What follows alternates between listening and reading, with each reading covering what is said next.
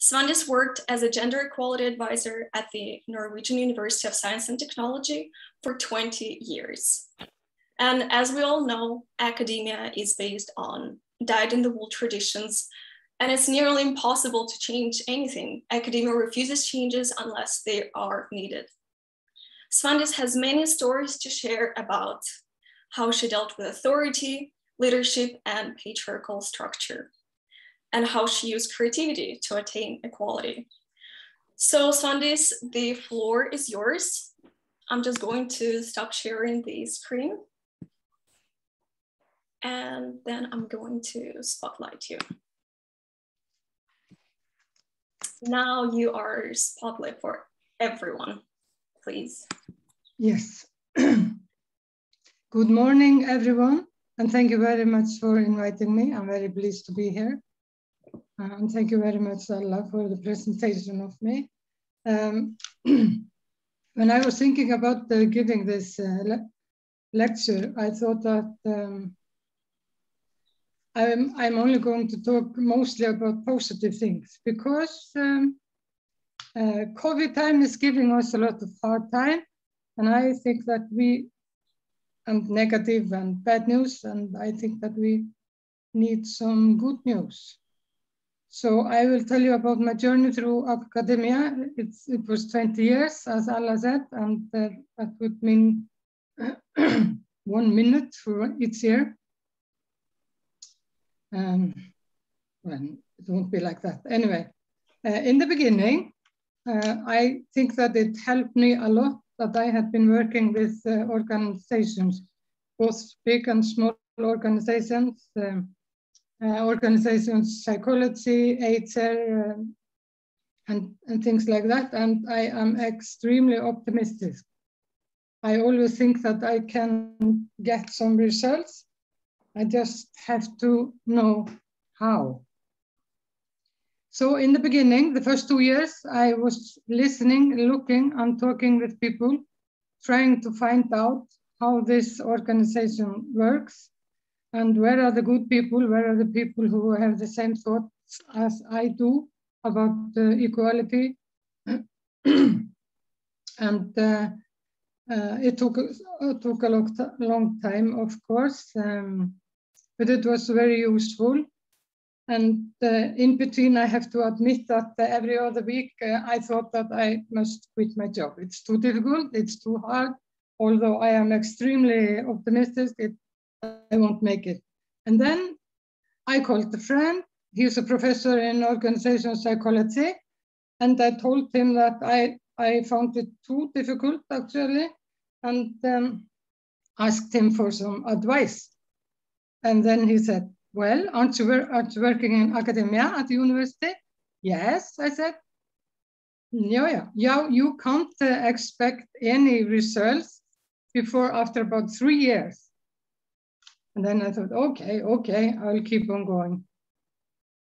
And as you all know, money means a lot to everyone, also in business, in academia, and other places. So I started to ask for money. I told my boss that I needed a budget. I was going to use the budget for some tools I had thought about. And so I just asked him, I want some money. And he said, no, you won't get any money. And I kept asking. I said, I kept asking for money. I think I did that for about half a year. And then he said, where are you going to get this money? And I said, that's not my problem, that's yours. You have to find this money. And in the end, I decided to write a budget and ask the university board for money. And as you probably know, it's very wise to ask for more than you can get or think you can get. So instead of asking for 1 million and maybe getting 500,000, I asked for 6 million. Of course, they thought I was mad. 6 million was a lot of money.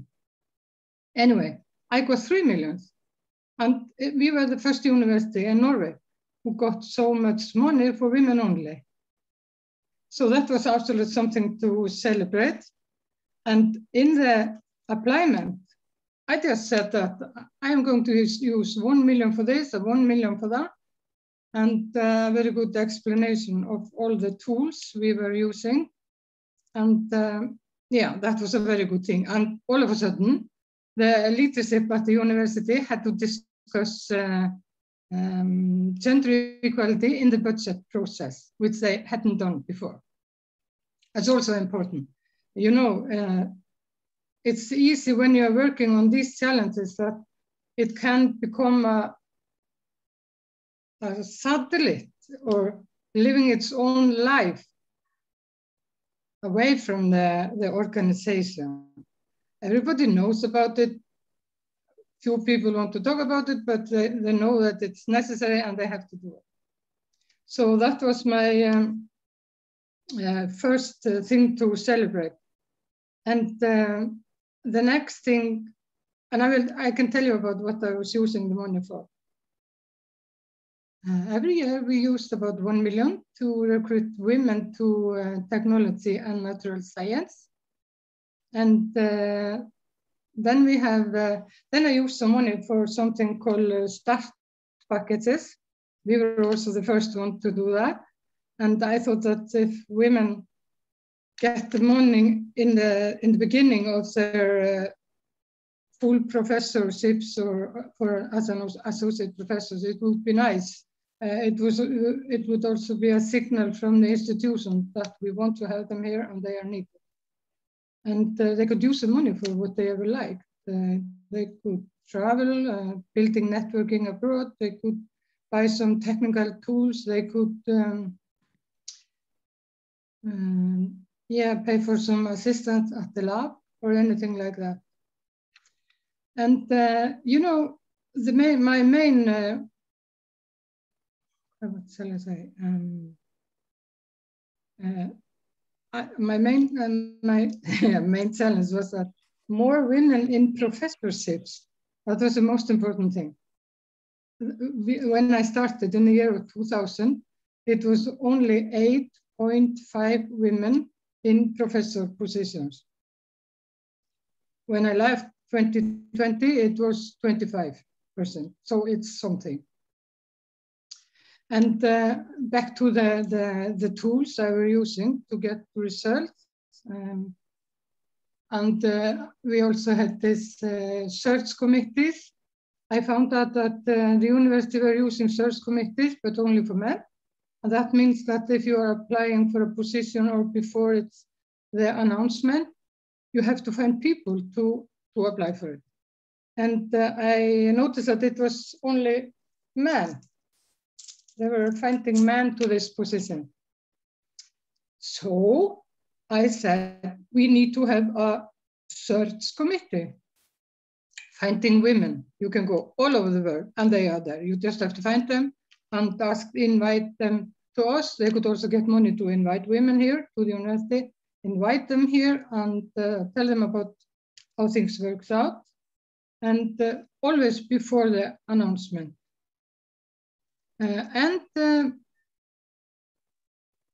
Yes, in the beginning it was called search committees.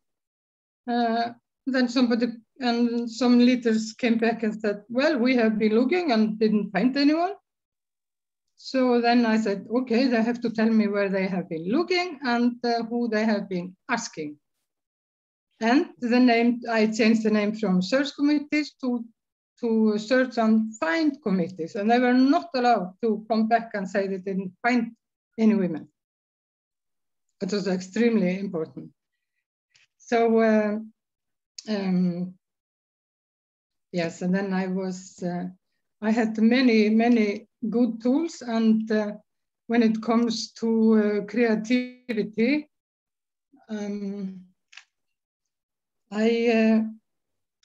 it's quite interesting that in academia you have to be very creative, of course, and also when you're working with people.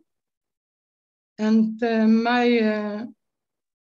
mantra, if you can call it, has always been in my work. If what you do doesn't work, do something else. You don't have to try it for a very long time, but just remember, if what you're doing doesn't work, try to do something else.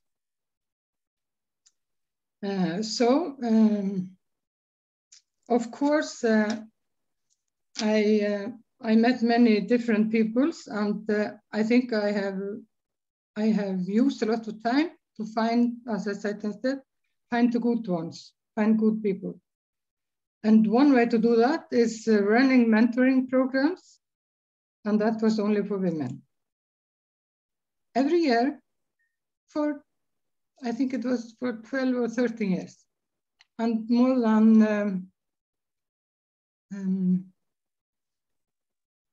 than 300 people were participating.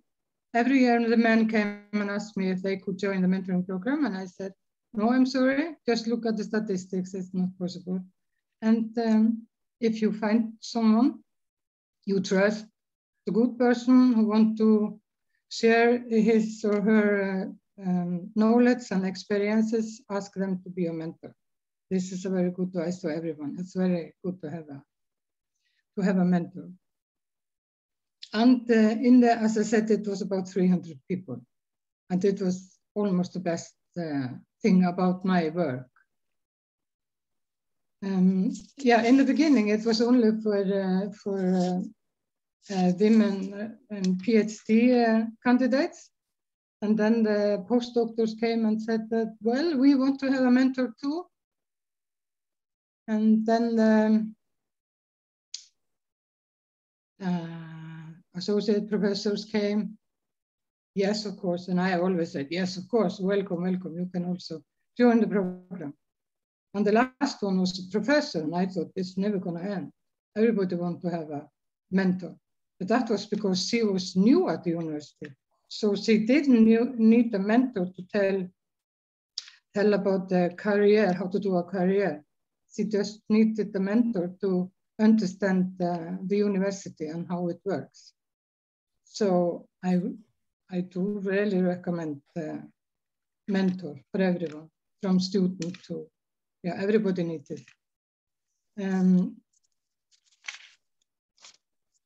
As I said, instead, it's very important to remember all the steps you do in a positive direction and celebrate as well. It's extremely important to celebrate. Either you just shout it out, clap your hands, buy a cake, invite your colleagues, or whatever you do. And the next thing I was celebrating was that there was what do you call it?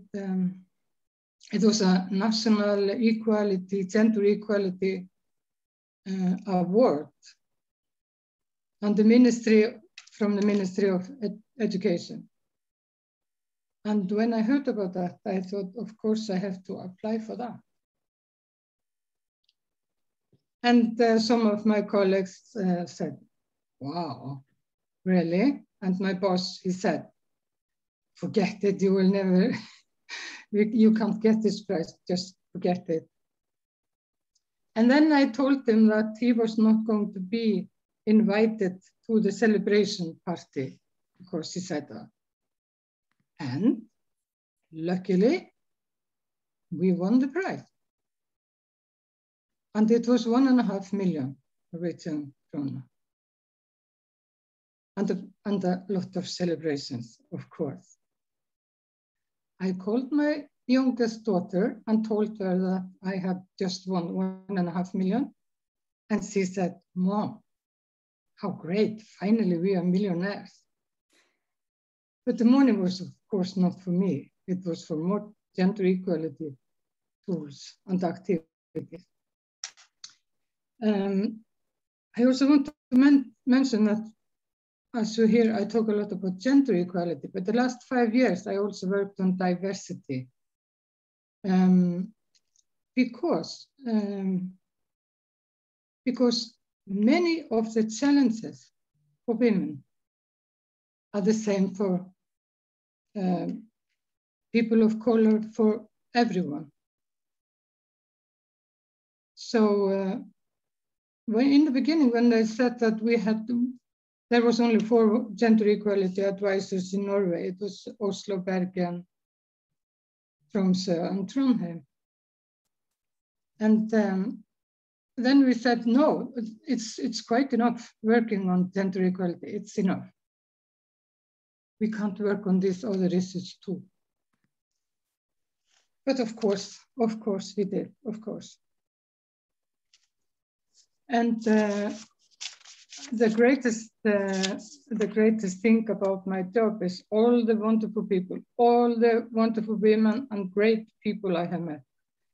I have met so many great people who are working for the same issues or want to do something about it. And the most important thing is to find them. And it's not by sitting at your desk. So I was running around campus and trying to find people and having a pep talk on campus. And well, it was a great time. And also a bit ups and downs. Some of the other tools I was using, I just mentioned the mentoring programs. It was also networking. So we were bringing people together who have the same challenges. Helps a lot. Speak openly about it. Because many of the women in academia, or some of them at least, think that they are the only one with these challenges. It's only them who can't finish the PhD or who have these problems, maybe with a supervisor or people at the department. But when you bring them together and we started talking about all these issues, then all of a sudden they find out that maybe it's nothing about me, it's about the culture, it's about the structure, it's about academia. And as you know, academia is made by men for men, and it took 400 years before the first female students came to both Oxford and Uppsala University, which is the oldest university in Sweden. So it was great to remember that in between when I was very impatient. And I had to say to myself, Svandis, 400 years, remember that. So be patient, you are going to get results, be patient. And yeah, so networking, bringing people together is absolutely necessary in every case.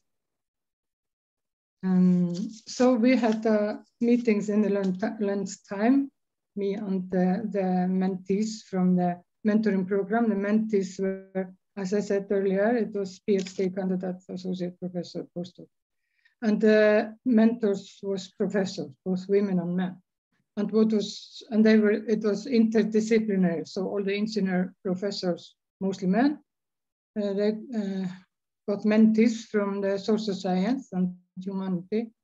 And all of a sudden they met people from another world who were thinking very different. And they got knowledge about how it is to be a woman in academia. And they started to think about, well, maybe it's like this at my department too. I never spoke with these ladies about that.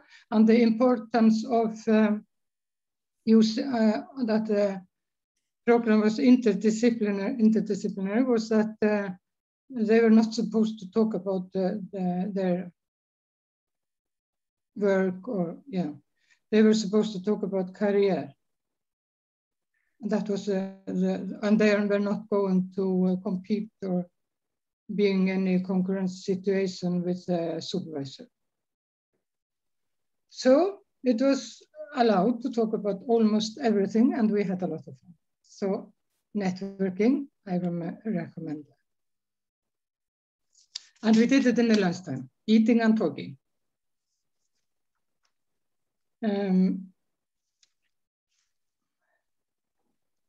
I was also going to tell you about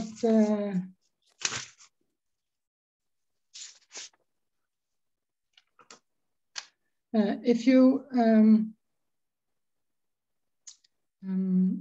want to have some tips about ideas about where to read about gendered innovation, which is extremely important, of course, you can just get to the website. It's called Gender Innovation. It's at the Stanford University. And then you can learn about gender innovation in science, health, engineering, environment. Very, very good website. And if you want to read a book, you can also read the book written by Deborah Tannen, and the name is, it's named Working from 9 to 5. And there's also another lady I was very impressed by. I was on a lecture by her in Oxford once, and her name, I forgot her name. She has written a book called Why So Slow? Oh my God, sorry about the name. Why So Slow is the name of the book. And that means, why does it take such a long time to change academia? Yes, I told Alla that I was also going to talk about some survival techniques. And some of them are like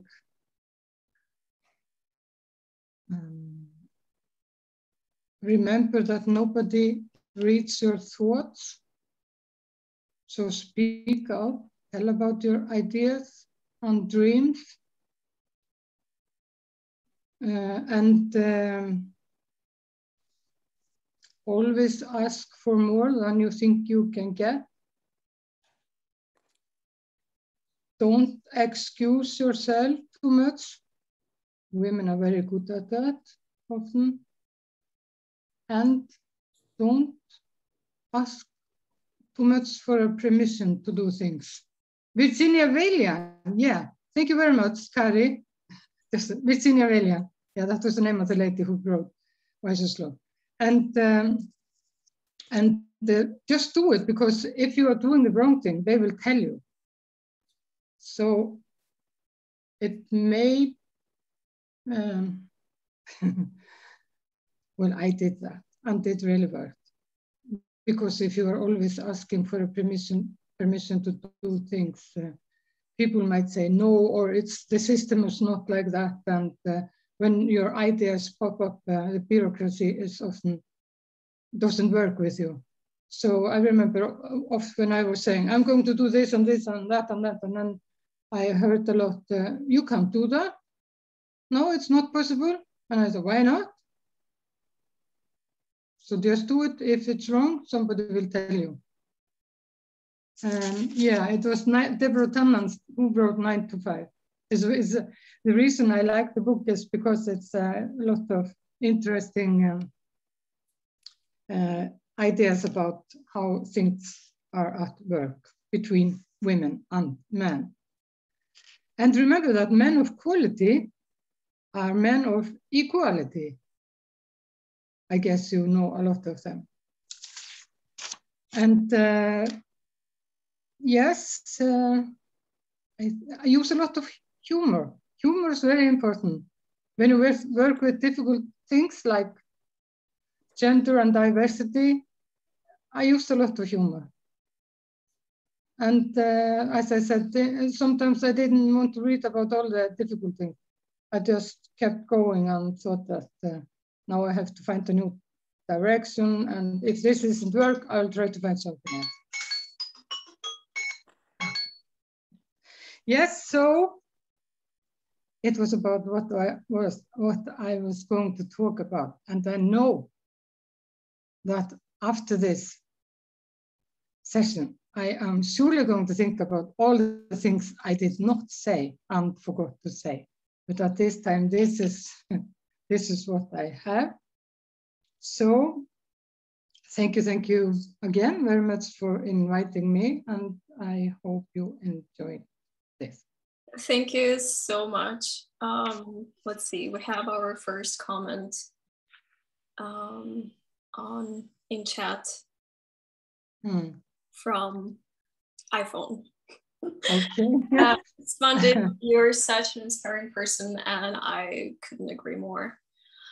If you guys have any questions, please either you can raise your hand and we will unmute you, or you can send your question in chat so that we read it out loud. Well, actually, I do have a question.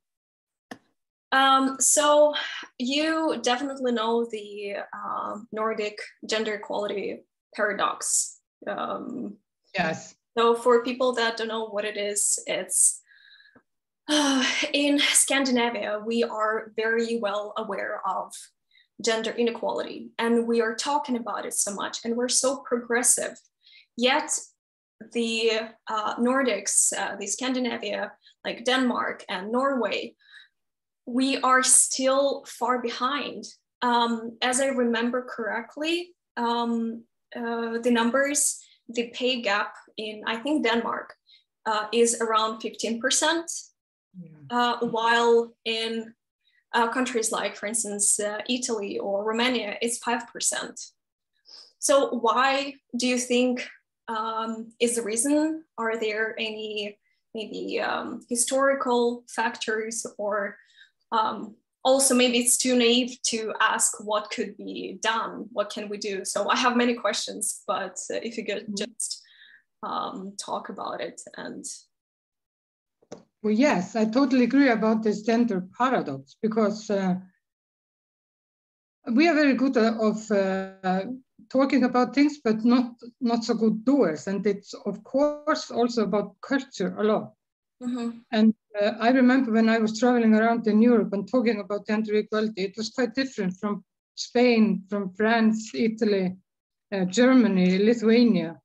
And but the challenges were pretty much alike. But it was also about the culture of what are you supposed to talk about or not. Quotas, for instance, was very difficult to talk about in other countries, while we were talking about it here in Norway.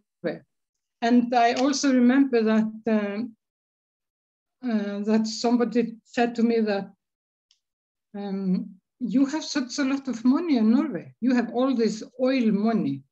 You can just pay for this gender equality things. You have so much money. And I said, no.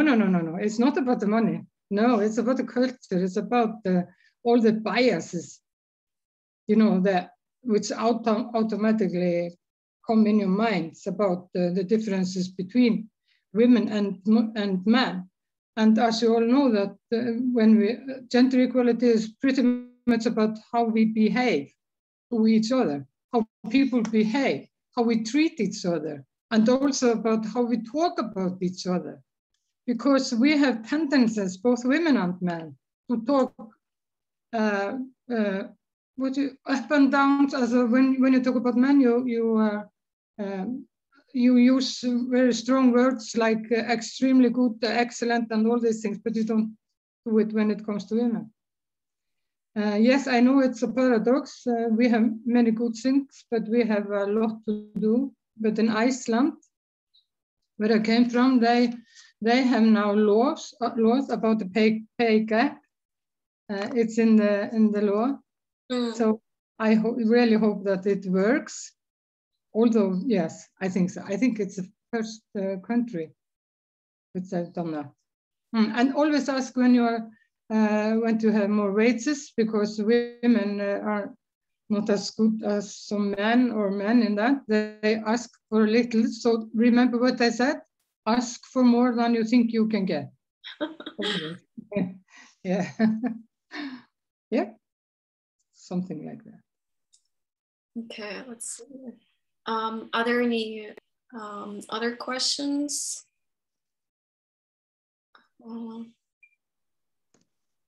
Okay, I don't see any in the... No, I don't see anything in the chat. Okay. But you are from Iceland. Are there any big cultural differences between Norway and Iceland?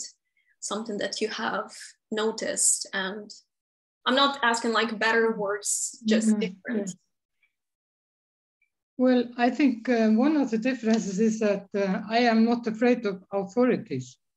And that might be because we are a little country. You always have somebody in your family which is a director or have a higher position. You know that it's just normal people, but they have this position. So I think it helps a lot not having any authority, or what you call it. I don't fear authorities. So I was outspoken to all the leaders, the deans, the department leaders, and so on. I would just call them and say, why do you do that? You have to do this, and so on. And another thing is that this very positive, of course, and sometimes it was actually positive to be a foreigner because I could just say that, well, anyway, we are doing it like this in Iceland, and it works. And then they could just shake their heads and say, well, anyway, she's a foreigner, she's an Icelander, okay. So it could also be a positive thing. And I think people from Norway are much more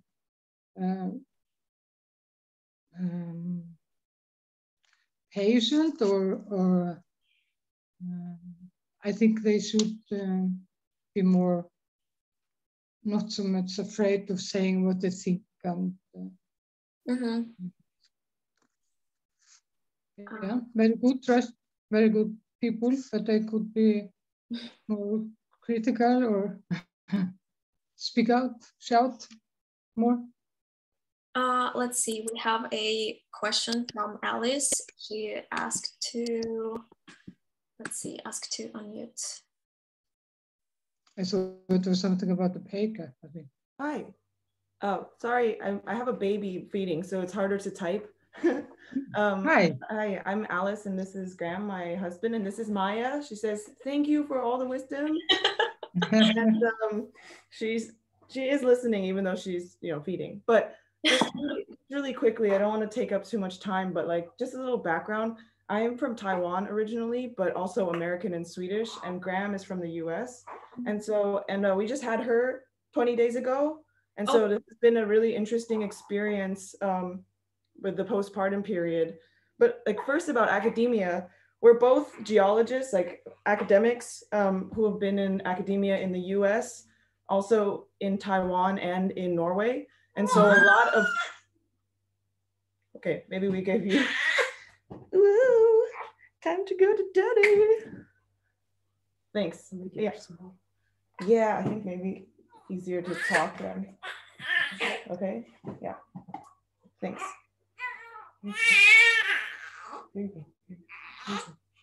Thanks for your patience. This is really perfect for the theme of my Okay, good. Thank you, Alice. Good.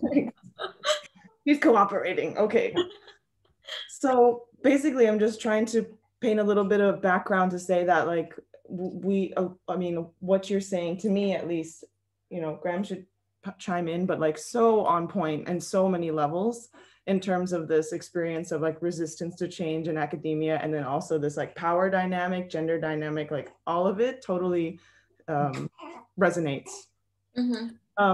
But I had a different question, sort of concerning our immediate experience of like being foreigners and doing the birth and postpartum process in Norway. And basically, I think that's what I'm trying to say, is that there's like a lot of what you're saying, Svandis, is so much like the academic stuff that you're describing. To me, it's really, really describing also the medical stuff that we've gone through. So like the academic institution and the medical institution, like I'm hearing basically like a lot of the same words that you're saying is what I've been saying this past 20 days.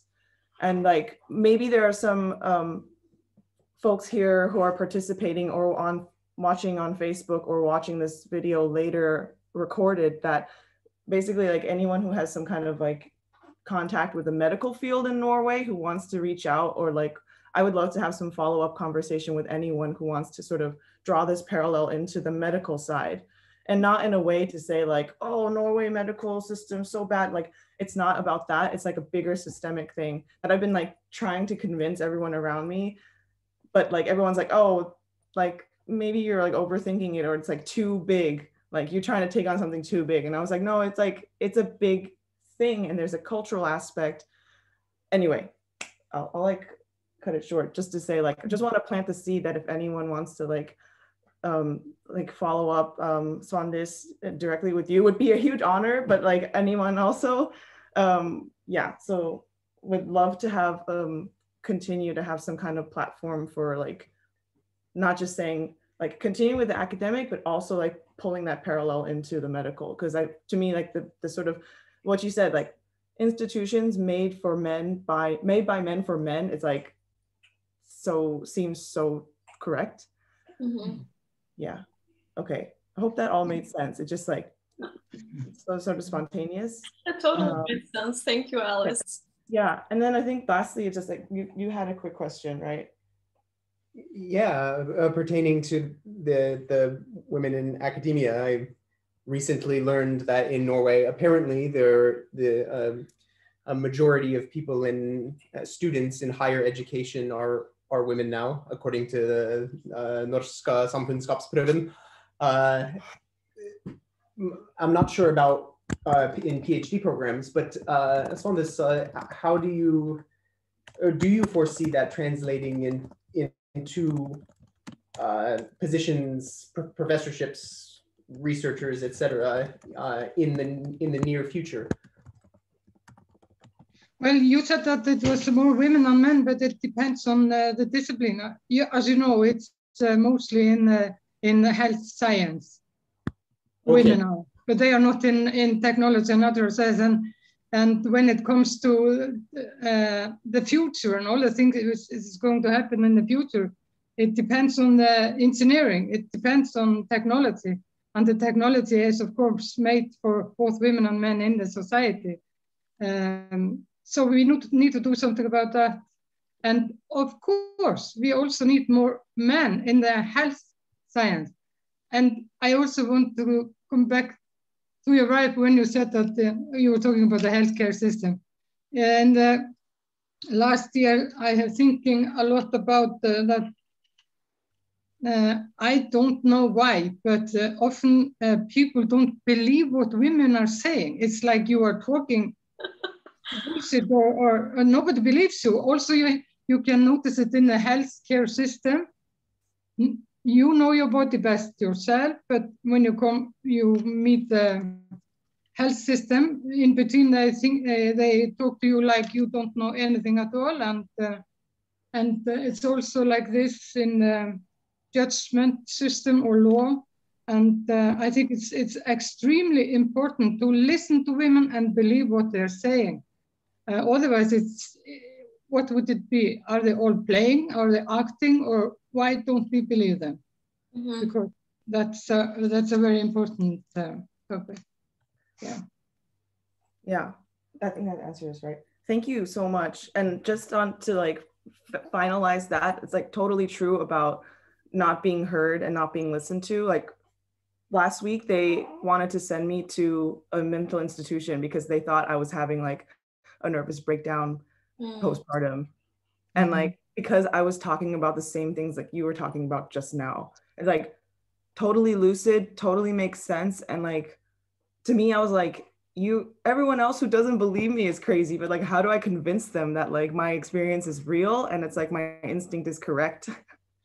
And like, finally like got people on board. Sorry. And then, but yeah, they were about to, without even really proper like direct assessment on me in person, where like our first recommendation is to send you to admit you and separate your child and your husband from you. So I have a whole story to tell that I'm happy to tell whenever, but just to show that like all I needed was to have my own space and like get back on my sleeping schedule my own way with people who were like, yeah, you're fine, it's okay. But then they wanted to go from 0 to 2000 and like separate me from my child. So I think that really highlights a really big problem. Yes. Yeah. So yeah. So just yeah, that's it. Thanks. Thank you. Thank you for sharing. Yeah, thank you so much. Yeah. Okay, I'll mute myself now because I keep talking. No, thank you, Alice. I think we have one more question in the chats from Kari.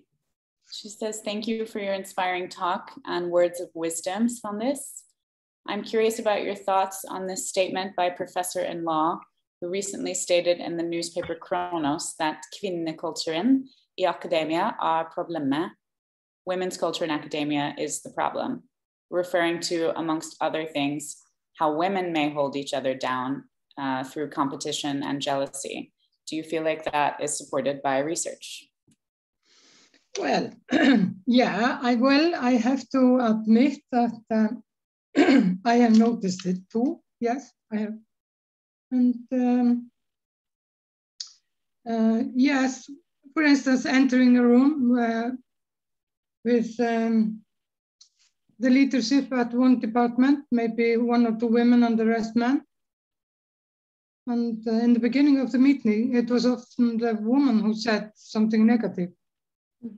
And you might be wondering why. And I also was wondering why. And I thought that they either wanted to show me that there was nothing wrong with the gender equality issues or things at their department, or telling me that she wasn't a part of it, or thought she was in a competition with another women instead of staying with them. So women's solidarity is, of course, extremely important. But I have also noticed that jealousy and other things. It might even be easier to talk about your issues abroad than at home. So it's quite interesting. That's more about the human being. I don't have any good answers, but yes, I have noticed and experienced that. But that's not absolutely not the biggest problem. No. A part of it. Okay. I think I actually have a question for you, Svandis, that I hope it's kind of related to that, but I find I moved from the US, and in the US I was self-employed. And I find that here people are quite suspicious of this, especially women, actually. Other women, like they're worried that I'm not being feminist enough, that this idea of wanting, because I'm a painter, so I get a lot of questions about like whether I'm taking my hobby too seriously, or things I'm not used to being asked, since I'm educated as a painter and I show, and you know, I came here to do a master's degree in that. And I was curious if that was a Scandinavian, like, do you think there's a kind of career that women are sort of supposed to have to support the feminist effort? And do you have any advice for people who may want to do something non-traditional? Well, if people are saying negative things to you or taking your energy or things like that, then you can just ask them back why they are doing this, and don't you want me to have success, or is it like only men are allowed to have success, or why not me? Because in between, when people say things like that, it's not, they are not intending to do it, but they do it anyway. So a good advice is to either to ask them to repeat what they're saying, and then hopefully they understand that it's not a good thing. And and throw the ball back and say, why do you want to know? And this is one of the survival treatment, survival techniques. One of these, try to stay with the good people.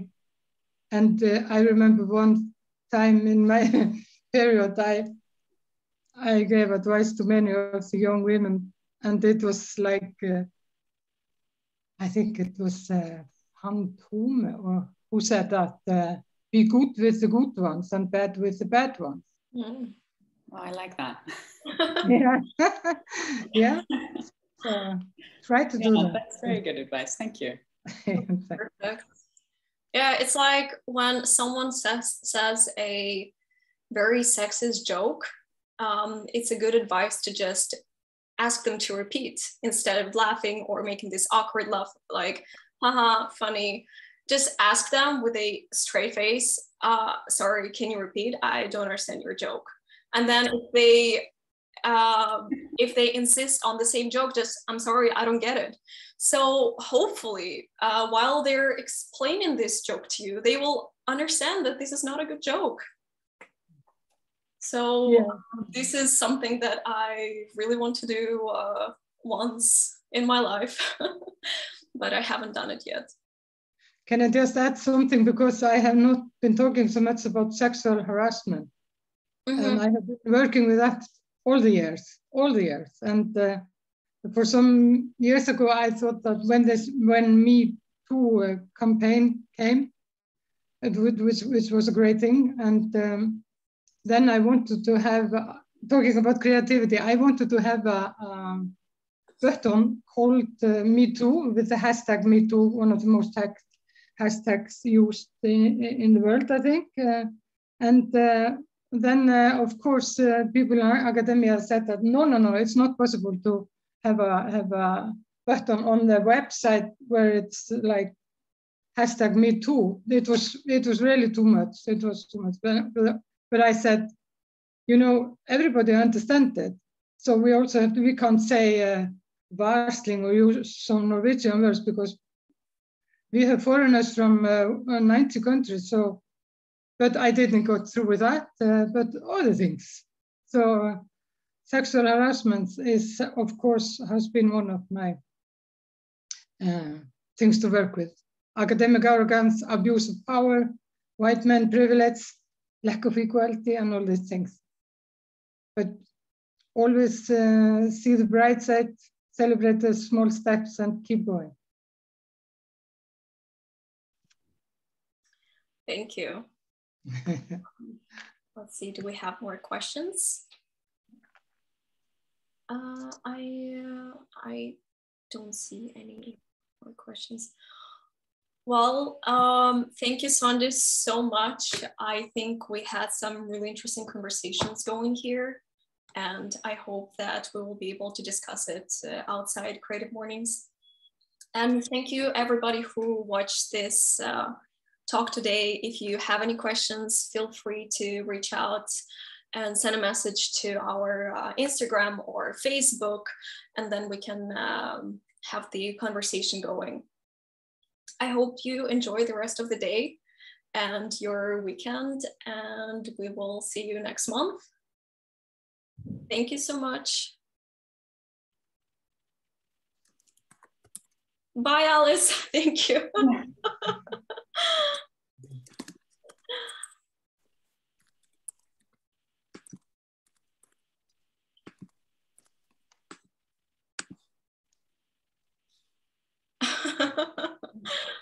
You can have time. Yeah. Thank you, Svandis, and thank you, Alla, for organizing.